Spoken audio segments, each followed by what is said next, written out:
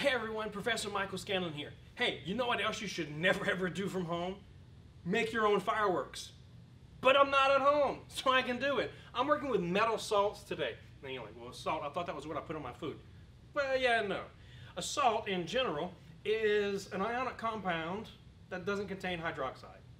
Right? So there's a lot of different salts out there. Now, different colors of fireworks correspond to different chemical elements that give off a particular signature that has to do with their electron structure.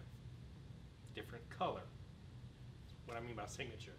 So, I have 5 different metal salts here that we're going to do a flame test on, and hopefully it works out really well. We'll see. I'm going to turn the flame on, and turn the lights out so we can see what's going on.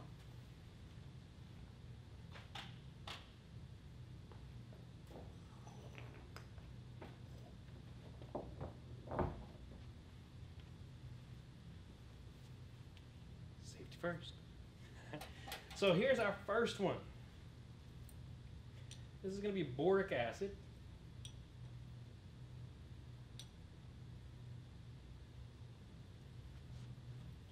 Oh, how sweet is that? Beautiful green flame. How awesome is that? All right, I'm going to put it out now. Next one up, potassium chloride, if my eyes or my memory is correct. Now, burn away some of the impurities.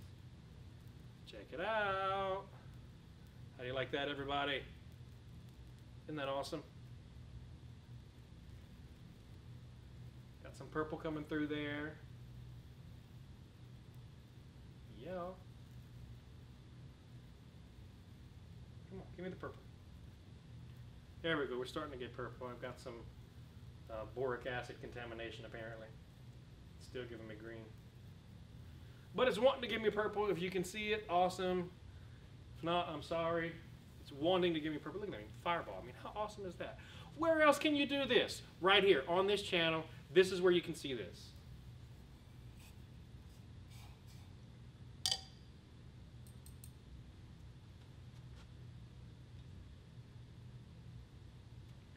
All right.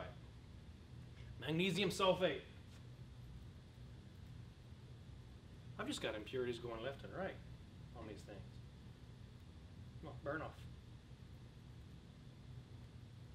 This one, I'm going to be honest with you, I wasn't too sure about how well it was going to do. It's not doing well at all. Poor little thing. I mean, check it out. It's just got these different colors in it. I mean, it's really cool. All right, you go in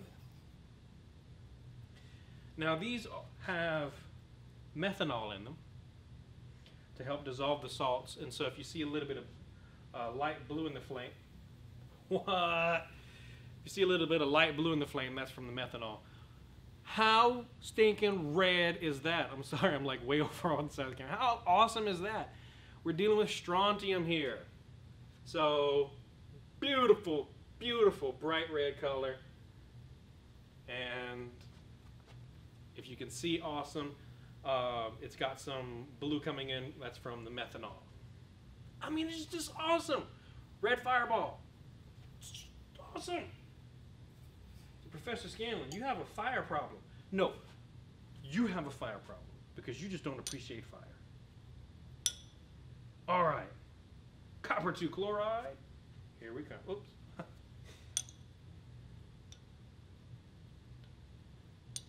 Trying to snag my cotton ball here.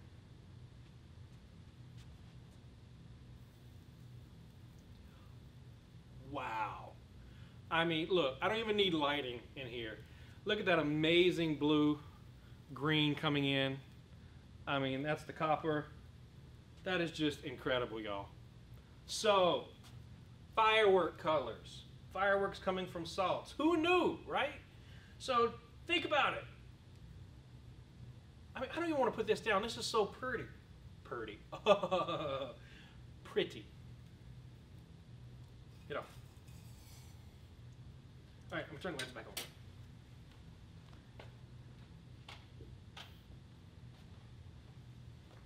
My poor camera's like, what?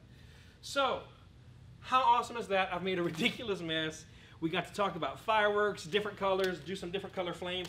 Hey, if you think about it, right, these fireworks that we see at fireworks shows are coming from different salts. So I guess when you're sitting there watching fireworks, you're under assault. That was more dangerous than the flame thing. Stay safe, everybody. I'll see you in the next video. Bye.